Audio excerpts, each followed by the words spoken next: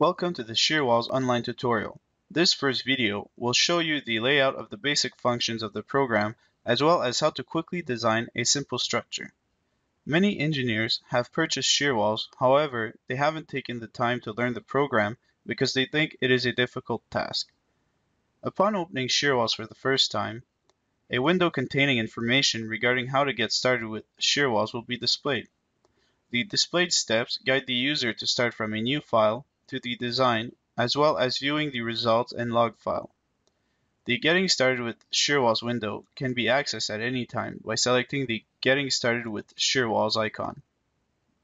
The toolbars, data bars, and menus necessary to the successful design of a structure in shear walls are located at the top of the main window. The first group of buttons are dedicated to file operations such as starting a new file, opening a file, saving a file, and printing. The second group of buttons is dedicated to actions such as importing a CAD file, building blocks, walls, openings, extending walls upwards, roof, load generation site information, generate loads, and loads and forces. The last group of buttons relate to views such as the plan view, form view, elevation view, result view, log file, and the acceptance of the design. The status bar contain hints and instructions to the user and descriptions of the program buttons, menu items, and data field.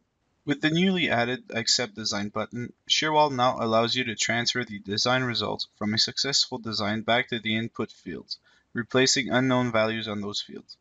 This allows you to experiment with and tweak your design more easily. The data bars are located at the top of each window or view. They allow the users to change building levels, to turn data on and off in the corresponding view, and provide for quicker selection of options and settings than by the settings dialog or the main menu. These icons will be further discussed in the following tutorials. The main menu bar of the program contains all of the commands represented by the toolbar buttons in addition to the view, window, and help menus to further guide the user. For illustration purposes, a simple structure will be created using the Blocks button.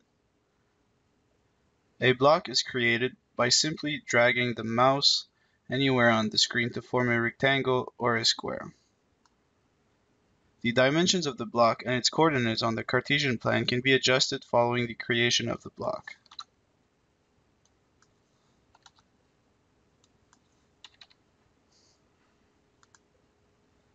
It is possible to have one block or several blocks, and up to 6 stories. However, for this simple structure, we will stay with one block and a single story. Blocks can be deleted by selecting the unwanted block and pressing the delete button. Once satisfied with the layout of the block, the walls can easily be modeled using the Walls button. It is important to note that once the Walls button has been selected, that changes to the planned geometry of the block cannot be done anymore. If the Shear Walls form view is not present, it can be displayed by selecting the Form View button.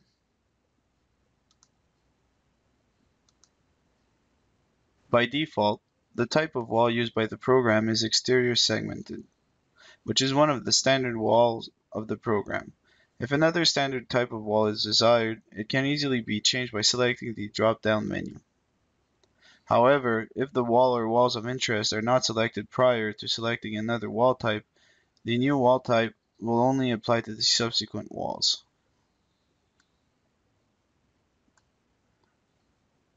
We will now delete the wall we just created by selecting it and either right-clicking and selecting delete, or by selecting it and pressing the delete key. When selecting exterior wall B1, It is possible to see that the Design in Group option is selected. It allows the user to quickly change the properties of the shear wall material of all walls at once when only one wall is selected, as shown by the pop-up window.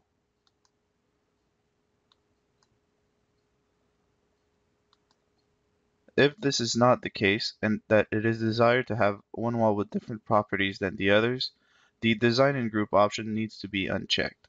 Then the properties can be changed and the other walls won't be affected. Note that the other walls still have the 7/16 structural sheeting. For this example, all walls will be identical. To select all walls, you can either select them individually by holding the Control key, or simply by pressing the Ctrl-A keys. The walls will have a 7/16" thick sheathing with typical nailing patterns on the exterior side only.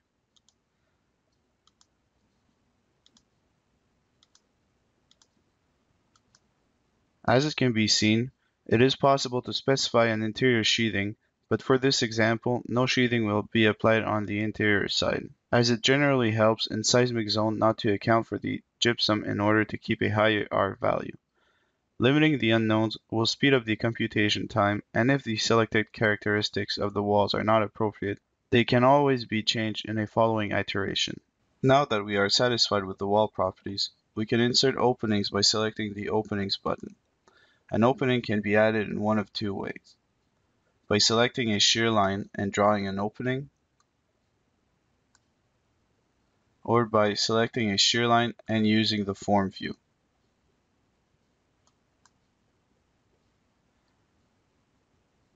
Using the first method, which might not be as accurate as desired, the location and size of opening can be modified using the form view.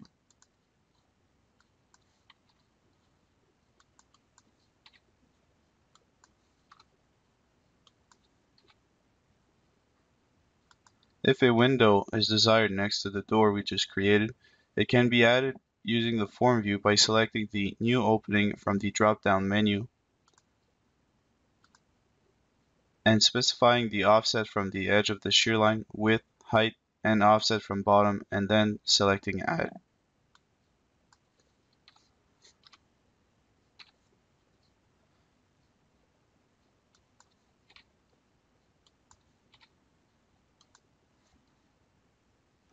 The openings can be seen in the elevation view by selecting the shear line of interest and selecting the elevation view button.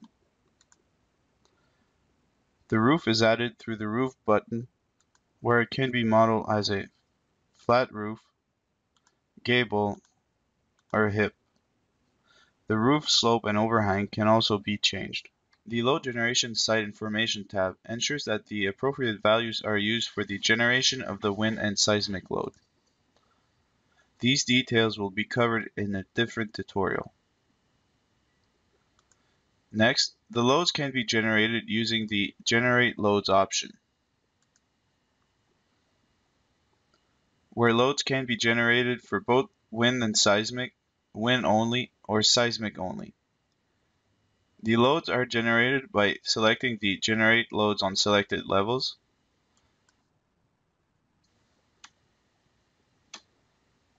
The loads shown are for wind and can be changed using the Show Data bar. If additional loads are required, it can be done through the Load and Forces button. Now we run the design, which generates a number of tables, including the shear wall schedule, which in this case we have specified. You can also select a shear wall that you think might be susceptible to failure to verify if it passes by going to the elevation view. Since this wall does not have big words that say failed across it, this wall is strong enough to withstand the applied loads. You can verify that by checking the tables and going to either Wind or Seismic Design, Flexible or Rigid Diaphragm Design, and going to Shear Results. In this system, the loads are very small and it passes since the critical response is less than 1. And that is how you design a simple structure.